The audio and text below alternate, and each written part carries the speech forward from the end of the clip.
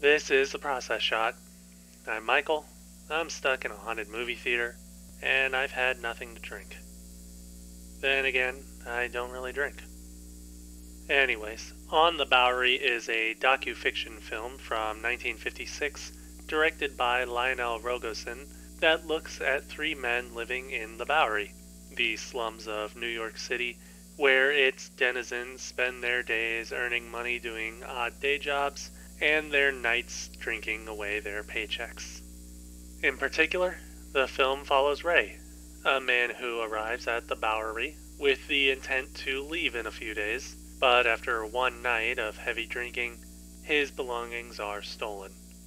With nowhere else to go, he ends up as one of the men of the Bowery, and we see what he and others have to do to survive.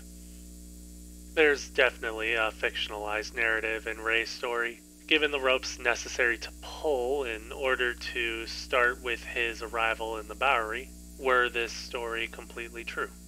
However, it's the kind of story that was likely a reality for many of the men who haunt the background of the film, present in nearly every scene but never actually given a real focus.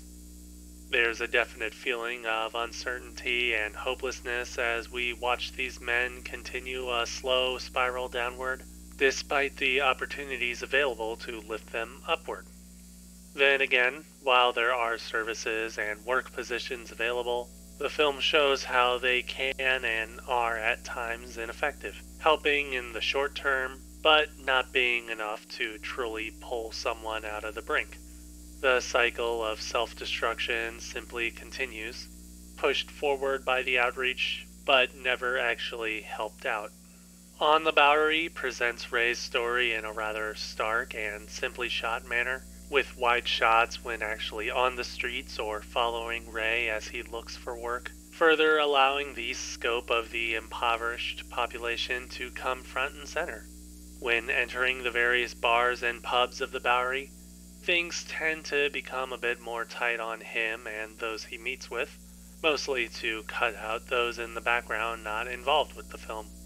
But that's a tactic that's broken in one scene that helps to highlight just how hectic and chaotic the environment becomes as people continue to drink and binge into the night.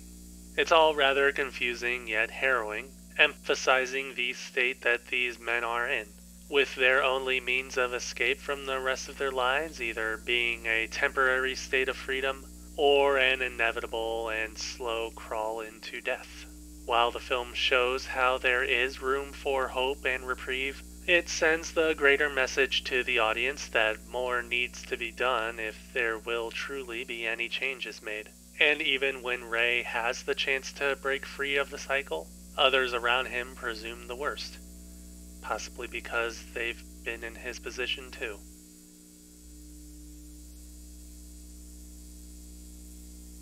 On the Bowery. Lionel Rogosin, 1956. 4 stars. I would recommend seeing this film.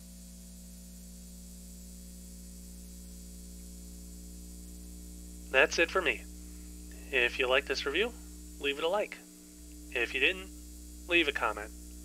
As always, subscribe to the channel if you'd like to see more reviews. Yeah, this movie is pretty heavy on the subject matter, and really kind of uncomfortable to talk about. Then again, that's probably the only way to get the point across.